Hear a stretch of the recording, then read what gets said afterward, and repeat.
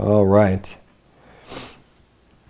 Now, Genesis chapter 13. If you remember at the end of, or in chapter 12, is the story when Abraham, there was a famine in the land that God told him to go into, and he went down into Egypt to sojourn for a while, just to be there temporarily. And that's when he told Sarai to say that she's his sister, and because he was worried about being put to death and everything else. But now in chapter 13, the famine's over. They're coming back into the promised land. They're leaving. They've left Egypt. And now he's coming back. In verse number 1, it says, "And Abram went up out of Egypt, he and his wife and all that he had, and Lot with him into the south. And Abram was very rich in cattle, in silver, and in gold." And I'm going to pause on this point a little bit, because it says here, we see that Abram was a rich man. He had a lot of cattle. He had a lot of silver. He had a lot of gold. He had a lot of earthly possessions. He's considered rich. He was considered wealthy according to the Bible. Now, Lot also was rich, and we see a little bit later, and we'll get into that, where we start to have problems because they have so much stuff that they can't, they're too big. They've outgrown the limited area where they're living together. And I want to cover a little bit just about having riches in this world. And there are actually quite a few men in the Bible that did have riches, that did have earthly goods. Not everybody. There's a mix of both. There's some that had riches, some that didn't. And some of the rich men in the Bible, they started off, wealthy and maintained that wealth throughout their life. And others had very, very humble beginnings and had to work very hard before they accumulated wealth. Now, Abram was already old by this time. Even here, even when he's just still kind of early on in our stories of Abram, he was like 74, 75 years old when his dad died, and he finally left and headed into the promised land. So, I mean, he's lived quite a while, and I couldn't find any proof on how wealthy Abram was, from early on. The Bible doesn't tell us, so we don't know for sure if he really worked for it or not. But it doesn't really matter. Some of the examples that we see in the Bible of men that were wealthy were also very righteous men. Job, for example, in Job 1:1, you don't have to turn there. Job 1:1 says, "There was a man in the land of Uz whose name was Job, and that man was perfect and upright, and one that feared God and eschewed evil. And there were born unto him 7 sons and 3 daughters. His substance also was 7,000 sheep, and 3,000 camels, and 500 yoke of oxen, and 500 she-asses, and a very great household, so that this man was the greatest of all the men in the east." So in the whole area he was living, he was the wealthiest man. He was the greatest. He had the most possessions. He had all of this stuff, right? But he was also the most righteous man in the earth in those days as well. So one of my first points I want to make is just that don't despise people just because they have money, just because they have wealthy, because they've received some financial blessings from God. But also, as we're going to see, that's not our goal, our focus, or anything like that. There are men of God that have been blessed financially and have attained a lot of wealth. And then there's others that have not had anything, right? Blessed be both of them, and that's not going to be our focus. But I want to point out a few of these men because we have a tendency, because we are so not money-oriented, to have a perspective, in our church, our types of churches, and we're going to get there in a little bit. You could turn, if you would, to Matthew chapter 19. We're going to see, in the New Testament, what Jesus says about people who are rich and how hard it is for them to get saved and everything like that. And that is a true statement, and we're going to get into that. But just understand that having money alone isn't like, it doesn't just automatically damn you to hell. There's nothing wrong or sinful about having wealth. You're not this evil person. People today especially, there's the 99%ers and the 1%, and people want to say, oh, well, because they have all this money and stuff, they're just automatically wicked and evil. And that's just simply not true. And people like to look at someone who's rich or someone who has a lot of money as the enemy, and, oh, man, you got all this stuff, There's nothing wrong with having money. Now, there's definitely something wrong with that just being your focus and that's your goal in life and I'm just working to get rich and that's what everything's all about. Yeah, that is completely wrong, way off base, and the love of money is the root of all evil. And that is why people, though, have this stereotype of people who are rich as being extremely wicked.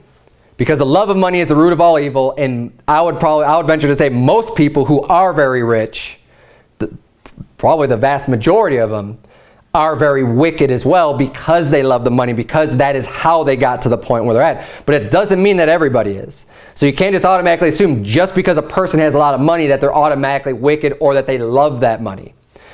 We see Abraham was a very wealthy man. Job was a very wealthy man. But remember Job's attitude when he lost everything.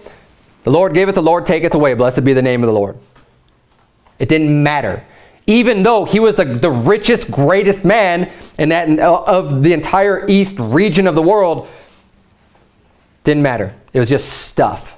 And ultimately, that's what it is. And we have to keep this in our mind. We live in such a materialistic society, such a covetous, focused on buy stuff, buying. This is going to give you happiness. You need to buy more. You need to make more money. You have to have more things. This is the world that we live in. And it's exceeding sinful. And it's something we need to just constantly, and you know, you'll hear me preach about this over and over again. But that's just because it's so important. It's so easy to fall into this trap of being focused on money. We need to support ourselves, but we need to make sure that that is not our priority. That is not our main goal. Our focus is just to accumulate financial wealth. Joseph was another man who, now he didn't start off wealthy. You know, he was one of the children of Israel, but when his brothers, you know, sold him into captivity and he was in the prison for a long time and all this other stuff, it wasn't until later in his life that he got promoted by Pharaoh to be over everything. Pharaoh said, and I have the scripture here, it says, "Thou shalt be over my house, and according unto thy word shall all my people be ruled. Only in the throne will I be greater than thou." He's like, you're in charge of everything. He was, essentially, Joseph was the ruler. He says the only thing that you're not going to have is the throne. He's like, I am still at the top, but you're doing everything else. You are in charge. You're running the show. And then it says, and Pharaoh said unto Joseph, "See, I have set thee over all the land of Egypt." And Pharaoh took off his ring from his hand and put it on Joseph's hand, and arrayed him in vestures of fine linen, and put a gold chain about his neck. And, you know, it says all this stuff. He made him ride in his chariot, and people bowed down before him and everything else. And he attained this extremely wealthy position and position of great power. But Joseph was still a godly man. He was someone that feared the Lord. And he wasn't after all of these things. That wasn't his goal, but he ended up getting blessed with that stuff. Job was the same way. Abram was the same way. And you remember King Solomon. The Bible says in 1 Kings 10:23, "So King Solomon exceeded all the kings of the earth for riches and for wisdom."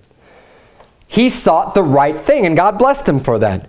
When God spoke to Solomon and he asked him, name what you want. So Solomon said, "Oh, I want wisdom. I want to be able to lead these people in and out." And God blessed him for that. He says, "Okay, I'm going to grant that to you." And guess what? Not only am I going to grant that to you, but because I'm so pleased with what you asked for, with where your heart is, with what you're trying to do. When you had an opportunity to ask for anything in the world that you wanted, you asked for this. That makes me happy. So I'm going to bless you with finances, and he says, if you follow me, length of days as well. You'll live a long life if you just continue to just live according to my word. Now, we also see what happens to Solomon. Solomon explains in the book of Ecclesiastes how he basically didn't keep anything back from himself. He allowed himself to, and I mean, he didn't keep himself from women. He had 700 wives and 300 concubines. He didn't keep himself from it. He says, he ended up drinking just to see what it was all about. He ended up doing all of these different things. I built me great works. I've done all this stuff. And he's like, it's all vanity. He's like, I have all this money. I could do all this stuff. And at the end of the day, it's vanity. It's meaningless. Vanity, that's all it means. It's just meaningless. So there's no profit to any of it. Because he's like, I have all this stuff. I've done all these great things. I've worked real hard. I've done everything. And at the end of the day, Where is it all going to go? It's going to go to my son. How do I know what he's going to do with it? You know, who knows? He could just blow it all. It could all just be ruined. It could all go away. And that's what happened. I mean, all those riches and everything that Solomon accumulated, gone.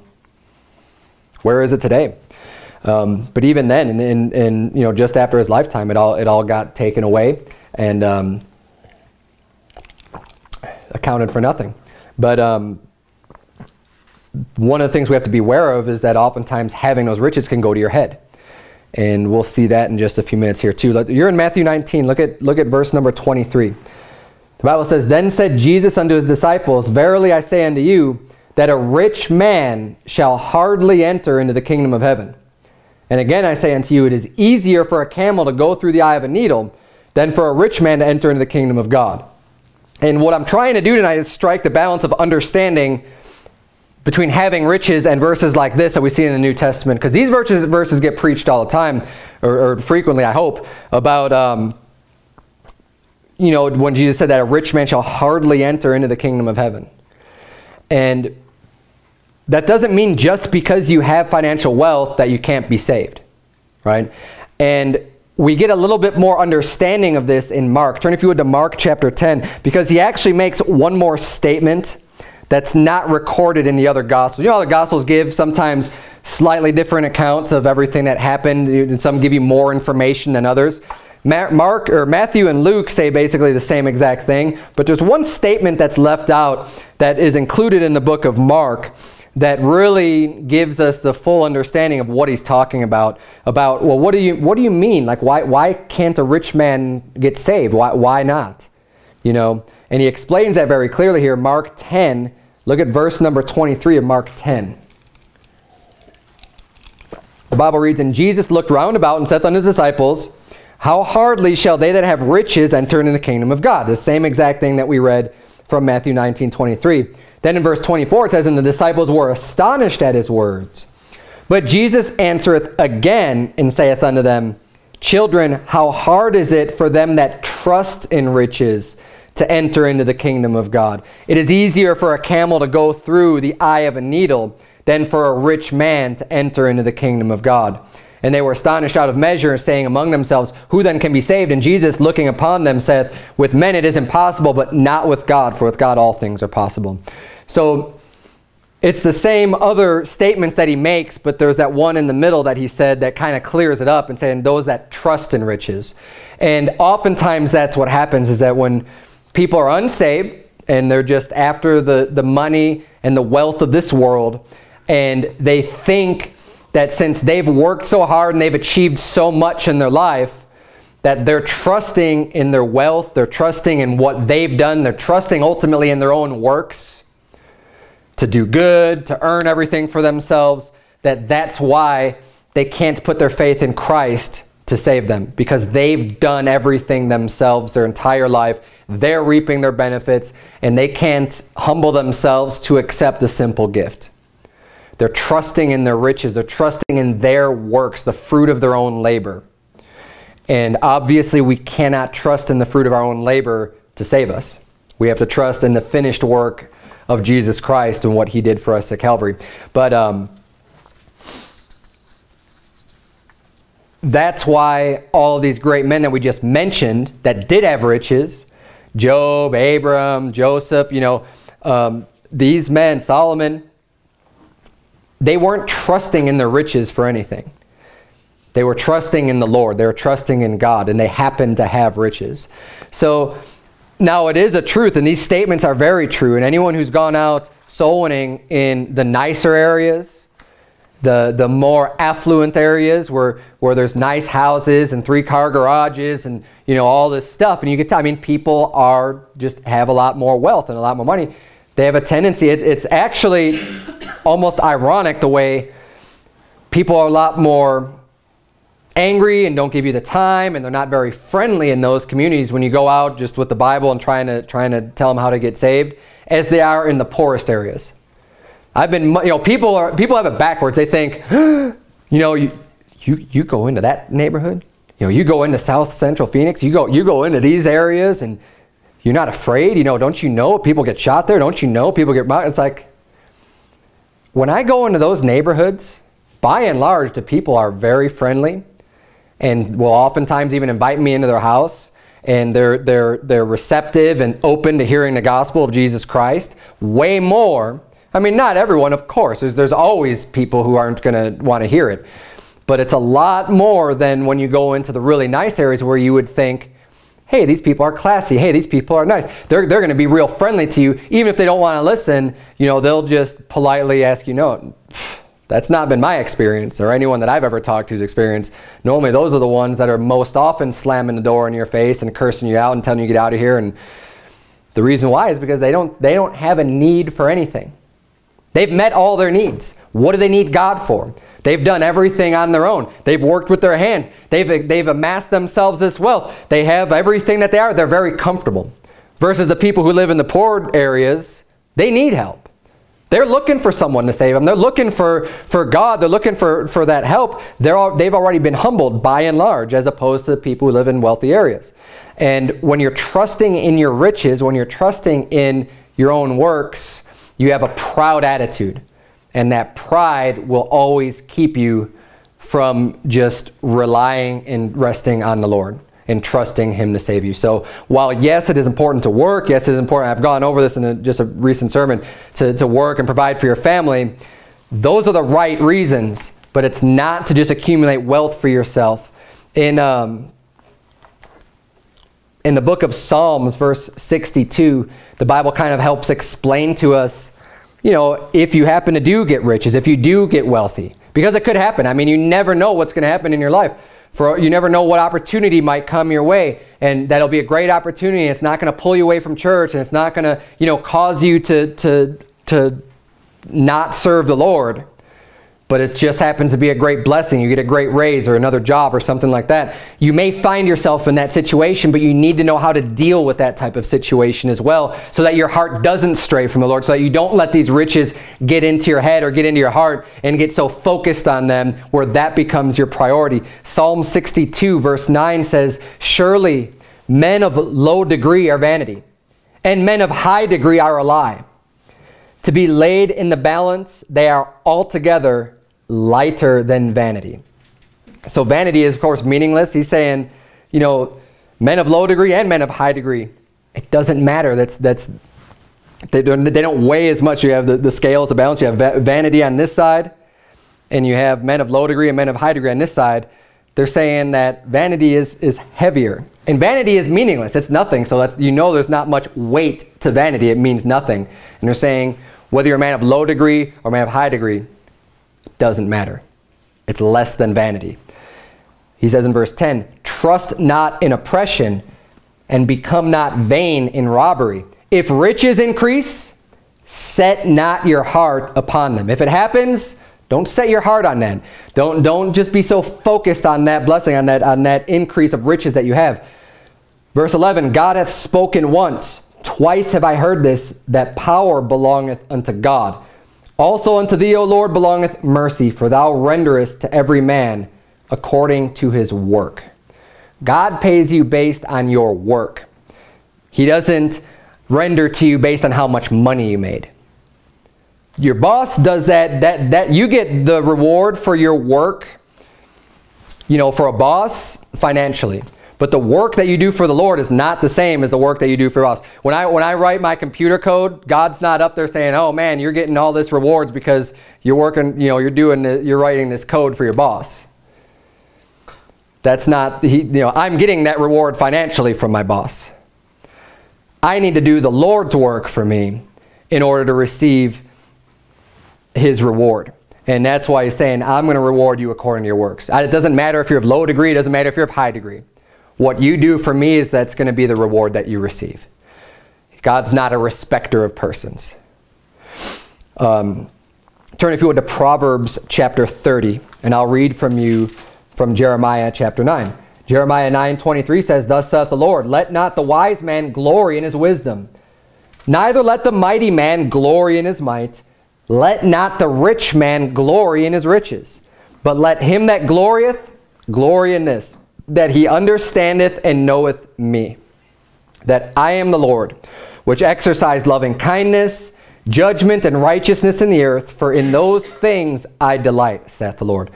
God's saying, look, if you have a lot of wisdom, don't glory in that. If you're a mighty man, if you're real strong, don't glory in that. If you have a lot of riches, don't glory in that. Those aren't things to boast yourself up about and be proud about and be like, look at how smart I am. Look at how strong I am. Look at how much money I have. He said, if you're going to glory about anything, glory in the Lord.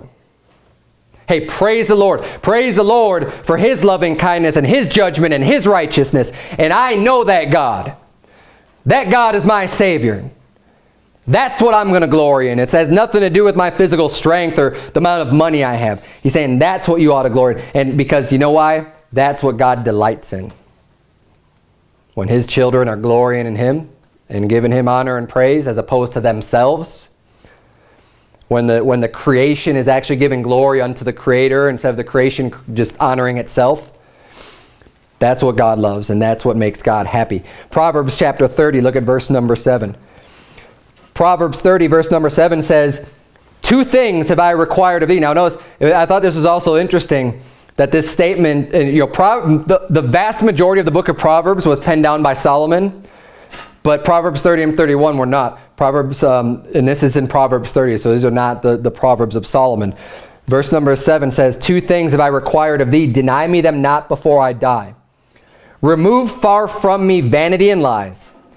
Give me neither poverty nor riches. Feed me with food convenient for me, lest I be full and deny thee and say, who is the Lord?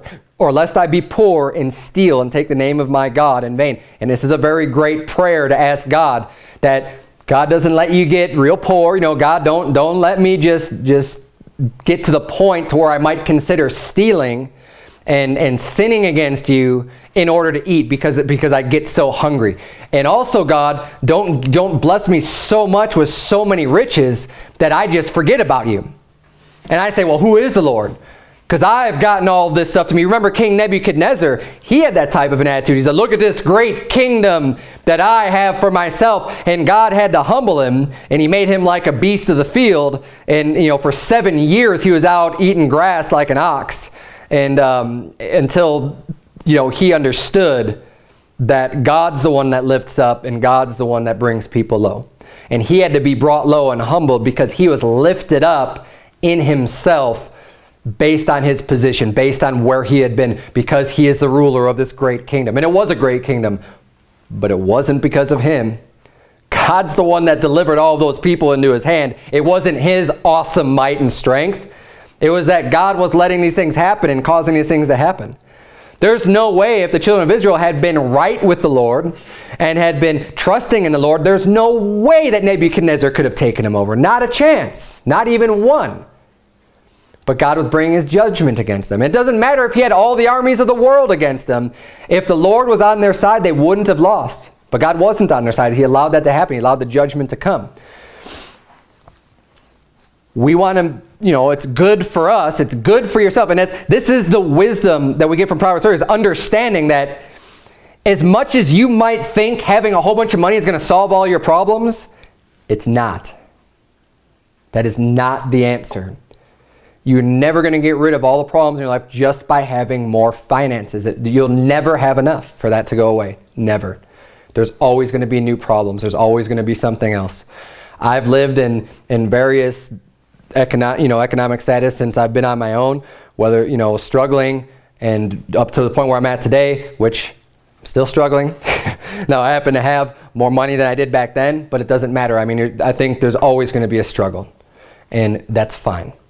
And as long as you're not, you know, to the point where you're stealing, then praise the Lord, that's great. And, you know, you don't have just so much stuff that it gets to your head and you're saying, well, where is, you know, who is the Lord?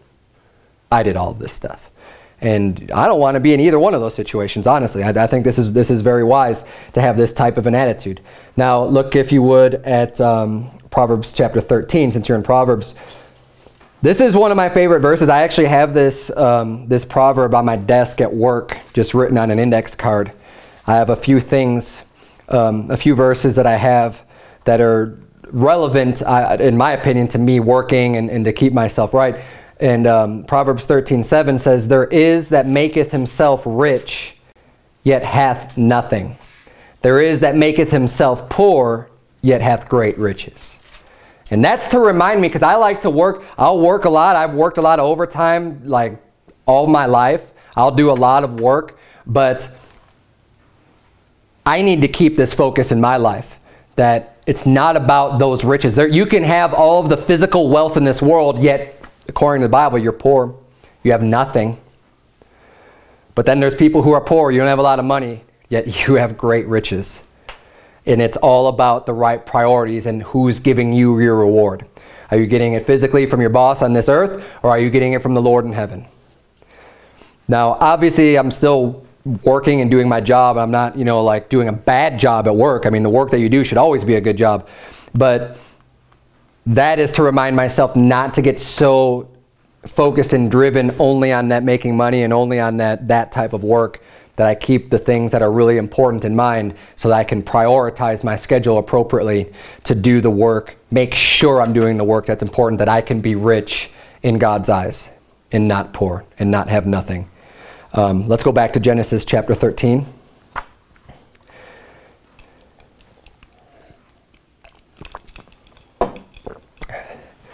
So where were we at? Oh yeah, verse number 2. So now let's go to verse number 3. Buckle up, we're in for a long ride. Verse number 3.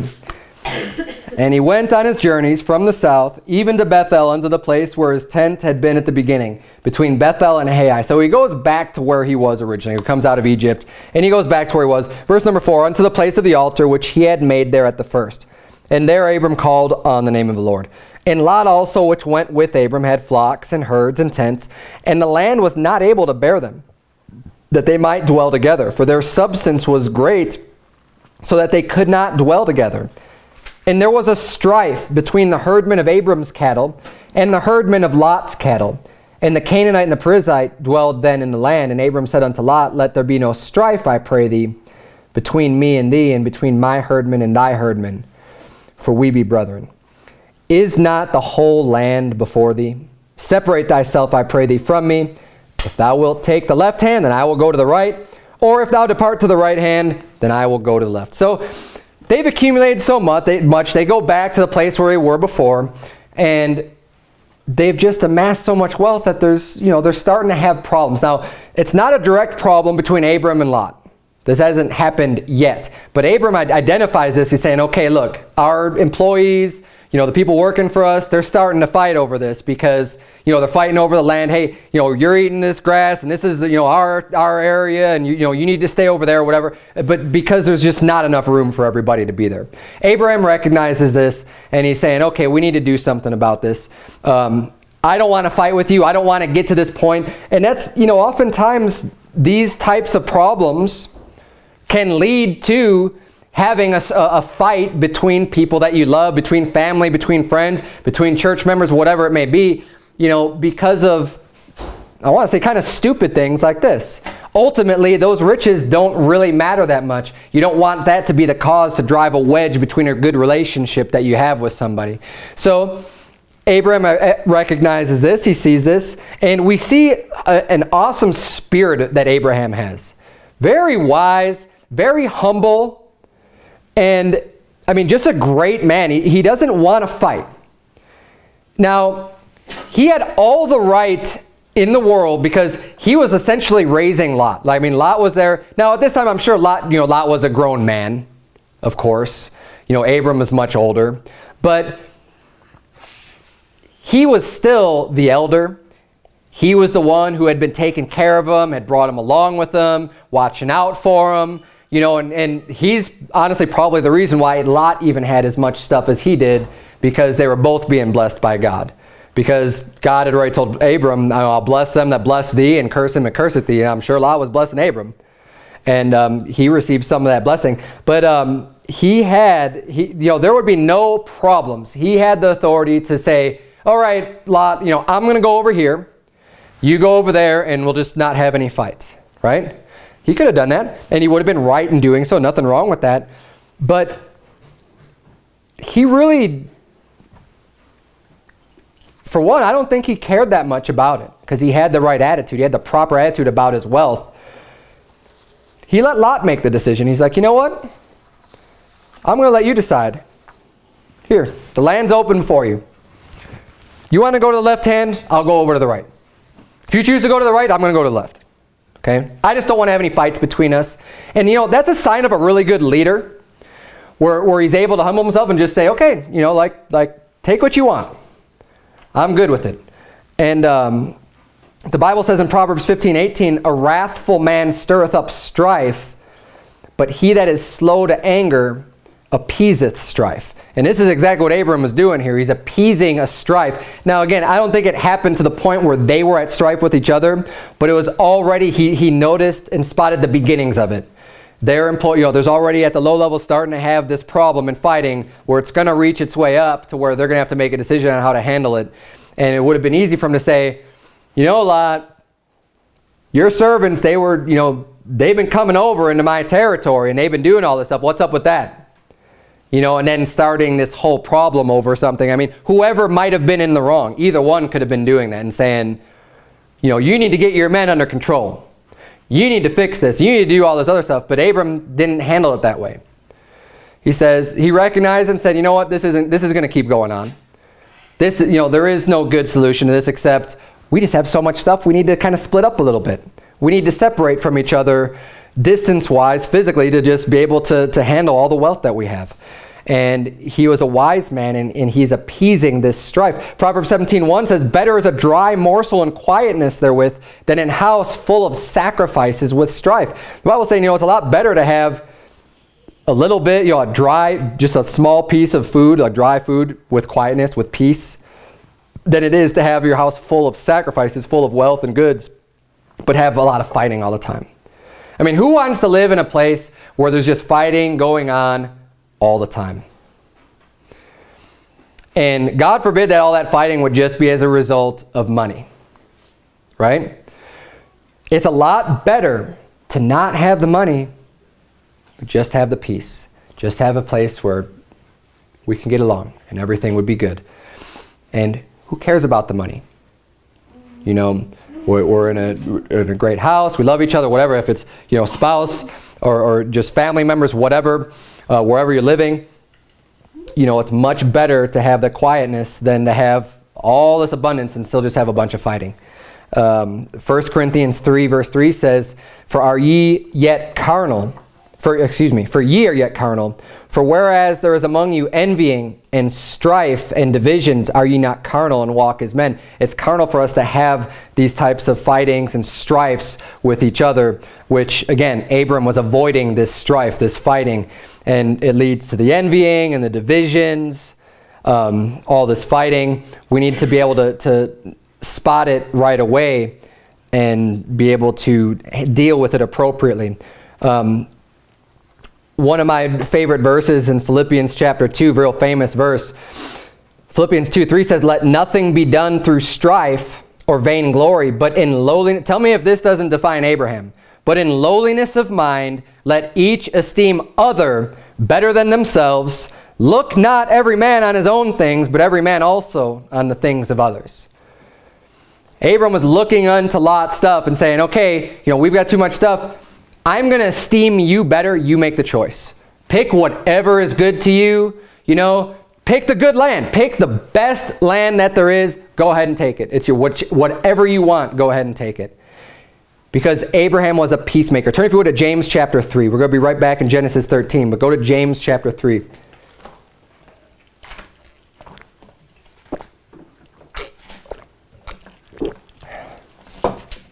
We want to be able to identify strife. We want to be able to identify problems before they really blow up and become big problems. And before they turn into problems that, you know, people say things or do things where then all of a sudden it becomes really hard to patch up a relationship. Abigail, put that down. Oftentimes people will say things and you can't take back the things that come out of your mouth. And things are said in anger, in fightings. And once you say it, man, that's out there. And it can't be unsaid. So if you can identify the cause of a strife or a problem early on, when you identify that, try to be humble and try to be the leader that Abraham was and to look well on these things, and just know in your heart and know in your head that this strife is not going to be good. It's not going to produce anything fruitful. I'm going to try to deal with this problem and look well to other people and just offer an option, and here we go. You know, we can do this. And, you know, not have to lift yourself up in this manner. And that's exactly what Abram did with Lot. And James chapter 3, you're there now, look at verse 14. It says, but if ye have bitter envying, and notice how, like, in a lot of these verses, envying and strife go hand in hand. When you envy someone else's stuff, when you're looking at what someone else has, it leads to fighting. Especially when you're close to someone, like, you know, Lot and Abram, that was his uncle. You know, like if one of them just had a lot more stuff, he's looking at it and envying it, that's going to lead to problems. It's going to lead to strife and fighting. He says, but if you have bitter envying and strife in your hearts, glory not and lie not against the truth. This wisdom descendeth not from above, but is earthly, sensual. Look at this last word, devilish. So if you have bitter envying in your heart and strife, he said that's devilish. That wisdom doesn't come from above. That doesn't come from God. Abigail, stop that right now. Put that down and don't pick it up again. Verse number 16. For where envying and strife is, there is confusion and every evil work. But the wisdom that is from above is first pure, then peaceable, gentle, and easy to be entreated, full of mercy and good fruits, without partiality and without hypocrisy. And the fruit of righteousness is sown in peace of them that make peace. Abraham was one that made peace. He was the one that used his wisdom from above, the wisdom that God gave him, godly wisdom, to be pure, peaceable, gentle. He was easy to be entreated. I don't think anybody looked at Abraham like, oh man, I don't think I could ask him to do something for me, because that guy just flies off the handle every time you go to him with a question. I mean, who here has had bosses like that before, where like you just, as I know I have, you don't even want to like open up the door to their office. You want to see like, are they having a good day today? And you're like, you just want to ask like just a normal question about your job or something, and you're like, maybe I'll just wait. And like a lot of people, there's bosses like that, and people won't even say anything, and they'll end up doing a lot of things wrong and then getting in worse trouble, and it's because they don't even want to go and ask them, because their boss is not easy to be entreated. And that's just not wise. It's foolish to be that way. If you're just flying off the handle every time someone asks you a question, that's not wise at all. That is not using godly wisdom. You're going to want people to come and ask you questions, otherwise something worse could happen. But you know, peaceable, gentle, easy to be entreated, full of mercy and good fruits. This is exactly what we see in Abraham when he was offering to Lot to have the choice of what he wanted to do. He put him first. He esteemed others better than himself. But now let's look at Lot. What choice did he make? Because they both had choices to deal with this situation. Abram was the one who spotted it, identified it, and he said, you know what, I'm going to make peace. I'm going to solve this right away. I'm going to be humble. I'm going to just allow Lot to go which way you want. We need to do this. We need to separate. So go ahead and pick the way that you want to go. It's fine with me, whatever you choose. Now, Lot could have been like, you know what? It's my choice. That area is a lot better than this area. Abram, you deserve it. You've helped me out. You've taken care of me. You've done all this nice stuff. I think you should have the good land, and I'm just going to go over here. But is that the choice that Lot made? No. He says, oh wow, this land is great. Hey, this is well watered. This is like the land of Eden. I'm going to go over here. You can go over there a lot. I'm going to take this land. Thanks. And that gets Lot into trouble, that choice. Let's go back to Genesis 13. We're going to see what happens. It would have done Lot way, way, way, way better for his life if he would have been humble, if he would have esteemed others better than himself, and if he would have said, even though this is the better land, I'm going to let you take that because I'm going to take this over here. And we see where this lands Abram and where it lands Lot. We know Abram received all the blessings of God. And Abram's seed was promised to be as the sand which is by the seashore. That's a major blessing from God. But Lot, on the other hand, we know how Lot's life went because we've read the Bible before. But let's look at let's see, where did we leave off here? Verse number 10. So here's where we see Lot's choice. And Lot lifted up his eyes and beheld all the plains of Jordan, that it was well watered everywhere, before the Lord destroyed Sodom and Gomorrah. Even as the garden of the Lord. He's like, just like the Garden of Eden. It's just like the garden of the Lord, like the land of Egypt, as thou comest unto Zoar. Then Lot chose him all the plain of Jordan.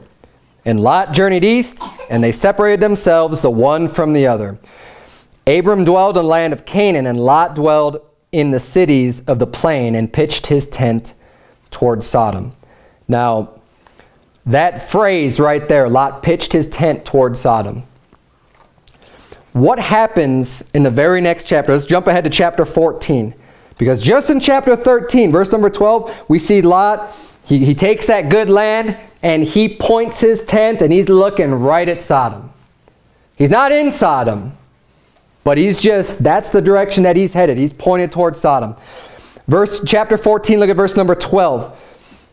The Bible says, and they took Lot, Abram's brother's son, who dwelt in Sodom, and his goods, and departed. So by the time we get to chapter 14, Lot's already in Sodom. Now, he started off a distance away. He wasn't in Sodom, but he was away from it. And look at verse number 13. The Bible says, but the men of Sodom were wicked and sinners before the Lord exceedingly. So even then, they were wicked. They were ungodly people. Yet Lot just had his tent pointed towards Sodom. And this is the warning we need to heed from this chapter.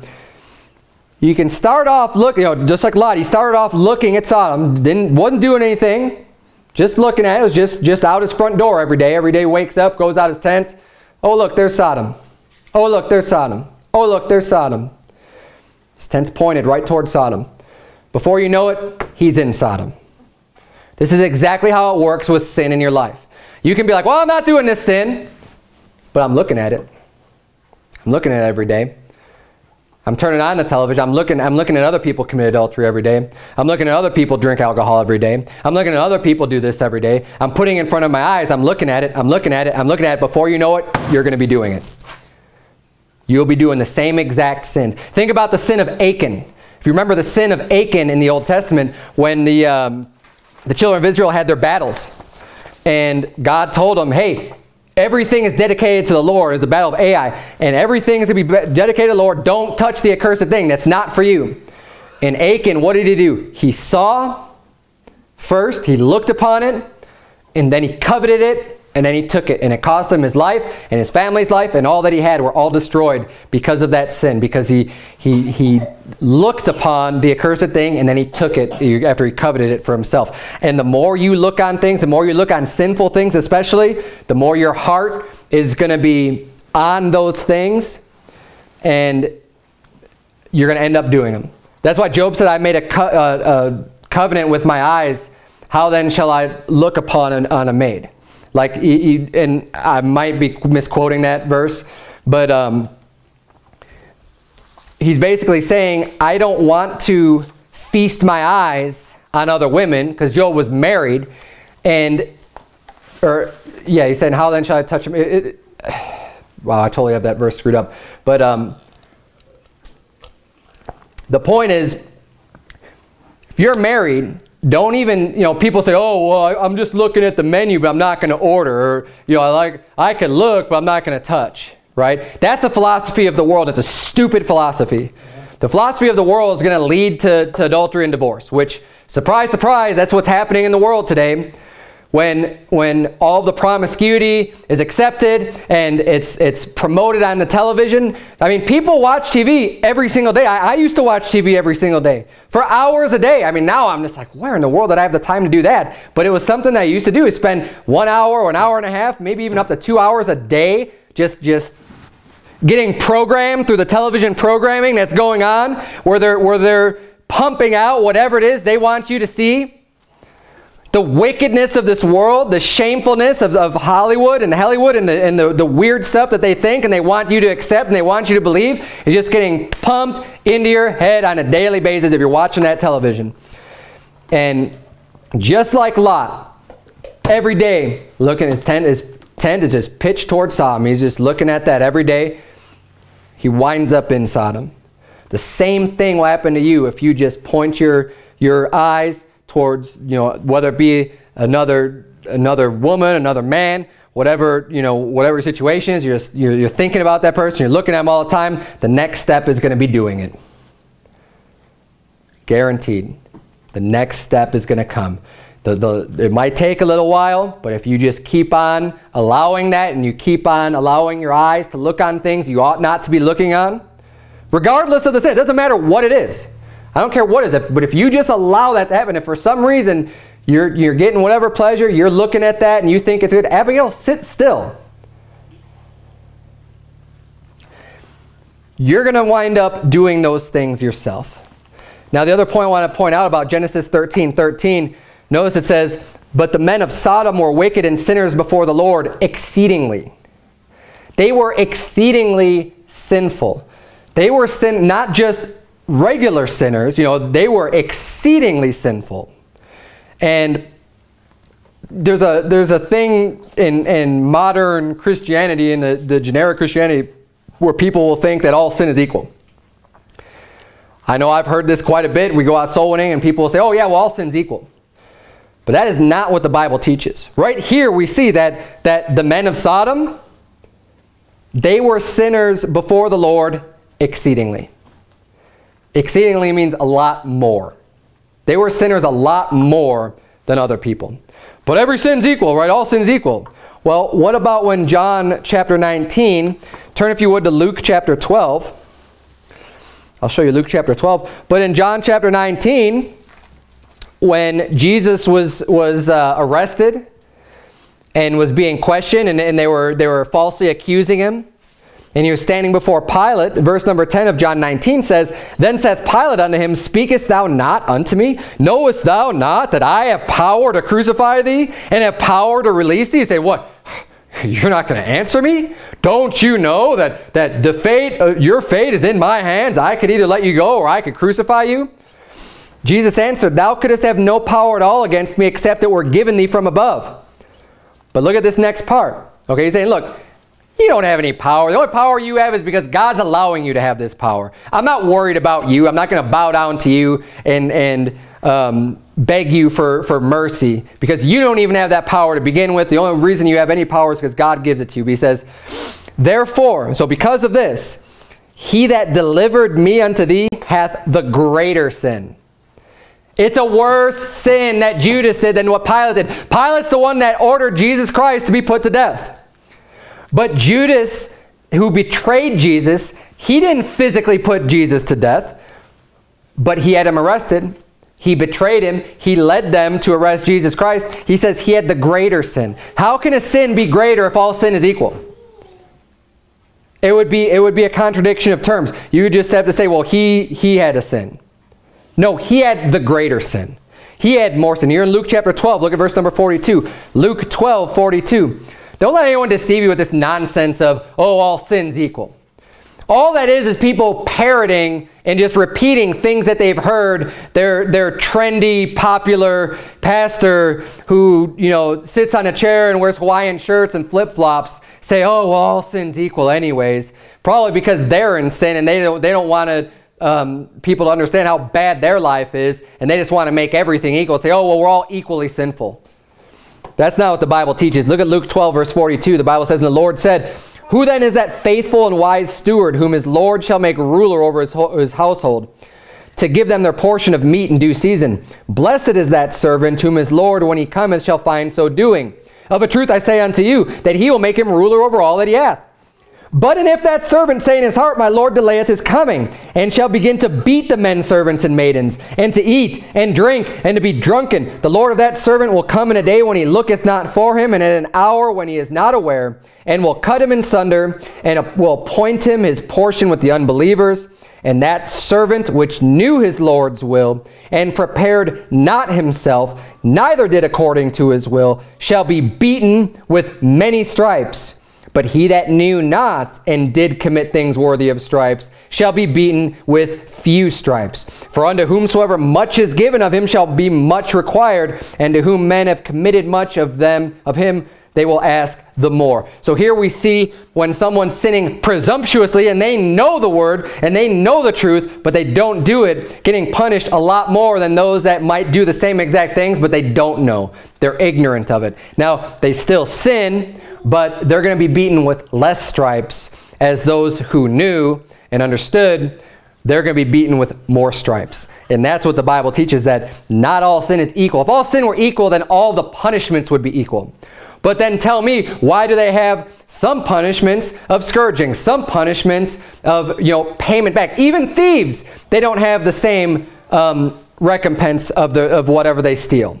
If someone steals a person, we just went over this on Sunday. If someone steals a person, they're going to be put to death. But if they steal an animal, well, they got to pay back, 4 or 5 times, depending on the type of animal that they stole. And if they steal money that was lent to someone else to borrow or to hold on to or whatever, then it's just like twice the amount they give back.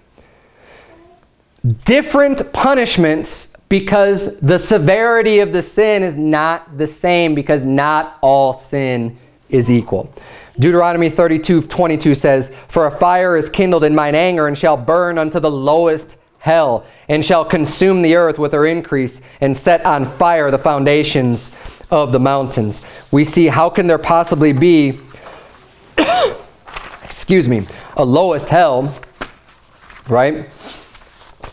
That, like, what would be the point of that if all sin is equal? No, it's the same way with heaven. Not all of heaven is equal either.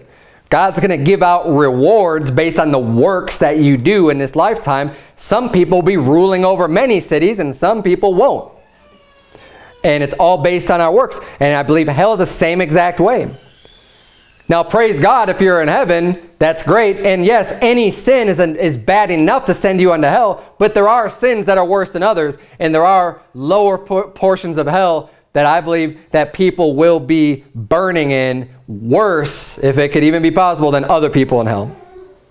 And that it'll be that much worse based on how exceeding sinful they were. And the men of Sodom were exceeding sinful. Let's finish up this chapter. Verse number 14 says, "And the Lord said unto Abram, after that Lot was separated from him, Lift up now thine eyes, and look from the place where thou art, northward and southward and eastward and westward." So remember, they split up. And God says unto Abram, okay, and Lot chose what would be seemingly looked as the better land, right? The well-watered, the great area. He says, "Look on all this land, Abram," verse 15, "for all the land which thou seest, to thee will I give it, and to thy seed forever. And I will make thy seed as the dust of the earth, so that if a man can number the dust of the earth, then shall thy seed also be numbered. Arise, walk through the land in the length of it and in the breadth of it, for I will give it unto thee." Then Abram removed his tent and came and dwelt in the plain of Mamre, which is in Hebron, and built there an altar unto the Lord. Abram's the one that ended up getting blessed. He's like, look to the north, south, east, look all around you, Abram. This is all going to be yours. And what happened to Lot's land that he had? It got burned up.